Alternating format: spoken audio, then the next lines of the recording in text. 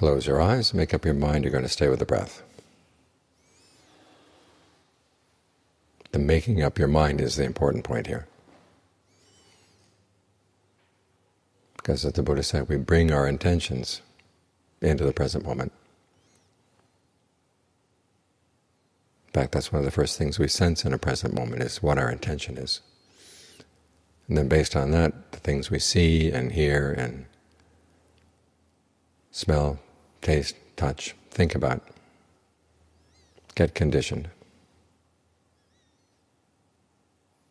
So the intention is going to shape things either in the direction of suffering or in the direction of not suffering. So you have to be very clear about what your intention is. Make sure it's skillful. Here the intention is to get the mind under control. Because if you can't control your intentions, it's like taking the keys to your car and giving them to a crazy person. The crazy person has no responsibility and drive your car all over the place.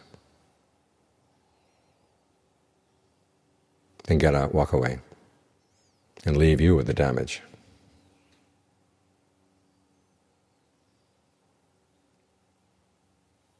So be very careful about what your intention is. Once you've found a good intention, stick with it.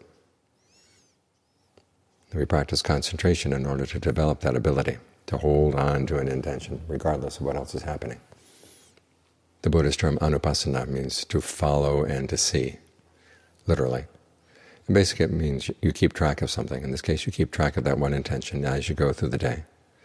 And of course you're going to see and hear and smell and taste and touch and think about other things. But you don't want them to make you lose that thread. Hold on to your intention that you want to do only things that are skillful. Any impulses that come up into the mind that are unskillful, you want to let them go. And you want to be able to come from a place of comfort as you do this. This is why the meditation is not simply a matter of being with whatever comes up. You actually actively create a sense of well-being here by the way you breathe, by the way you think, by the way you focus the mind.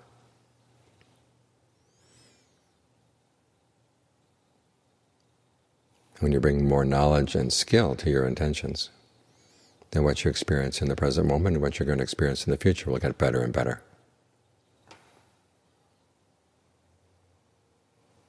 You begin to realize the power of your intentions. The extent to which they shape your experience, you'll find out, will go a lot deeper than you think. So try to be very clear about the conscious intentions you're going to focus on, that you're going to hold to. And the more you can stay with that clarity, the more you see the subconscious and barely conscious intentions as well.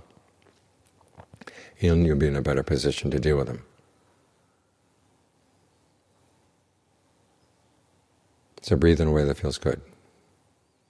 Make up your mind you're going to stay here with a sense of well-being, with a sense of balance, a sense of being grounded.